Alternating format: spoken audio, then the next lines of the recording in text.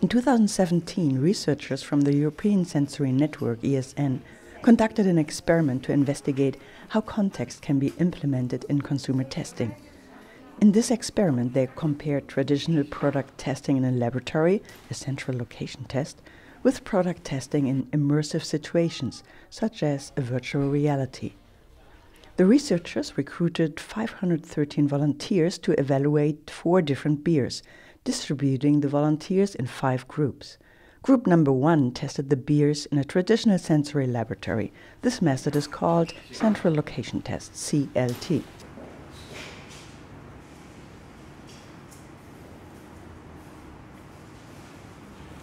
Group number 2 tested the beers while wearing virtual reality glasses. Through them, they were immersed in a 360-degree video from a real pub. This group is called VR 360.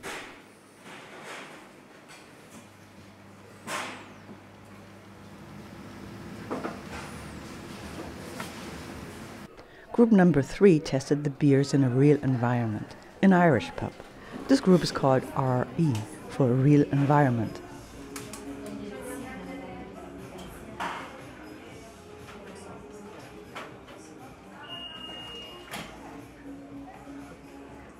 Group number 4 tested the beers while wearing VR glasses. But this time the scene was based on a 3D modeling of a real pub. The volunteers were immersed in the scene and could watch and interact with their near surroundings. This way, the participants did not need to take off the VR glasses in order to answer the questions.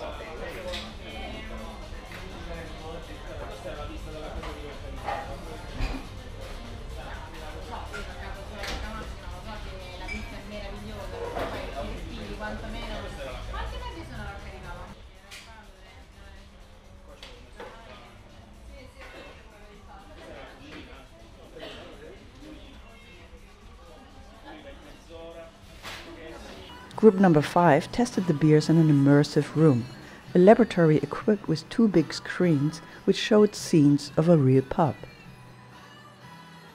Typical background noises and smells were produced to simulate a bar atmosphere. This group is called Immersive Room.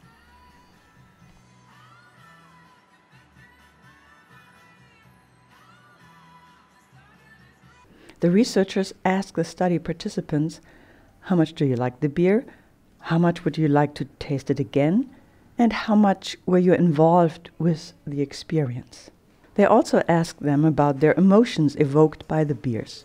The participants could choose from a list of such words as calm, nostalgic, bored, excited, etc. This is called Kata Test. Here are their main results. First, it was easier for the study participants to discriminate the beers in the traditional laboratory test, the central location test, than in the 3 immersive conditions and in the real pub. Second, the study participants were more engaged in the real pub and the 3 immersive conditions than in the central location test. Third, the results in the immersive room and in the VR 3D modeling came closest to the real environment. The take-home message of the researchers. It seems that an immersive environment flattens the hedonic differences between products. Since food and drink are always consumed in a specific context, consumer testing results may well be more valid when they are obtained in immersive environments that simulate real-life conditions. An immersive room or a VR 3D modeling are good techniques to use in order to simulate real-life situations in the lab.